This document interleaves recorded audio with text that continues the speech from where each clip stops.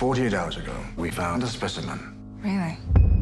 This is Kate Lloyd, Columbia Paleontology. We estimate it's been here 100,000 years. The Thing is a prequel to the Carpenter movie, The Thing. We get to learn what happened to the Norwegian base, which in the Carpenter film has been completely decimated. There was a level of reverse engineering so that it really did link to the Carpenter movie. What the hell happened here? We started with that set, and we thought, working backwards, how do we arrive at this? I'm going to take a tissue sample.